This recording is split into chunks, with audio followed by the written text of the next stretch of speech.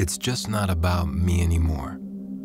I remember when I did the Super Bowl halftime announce, my mom called me up and she was all excited.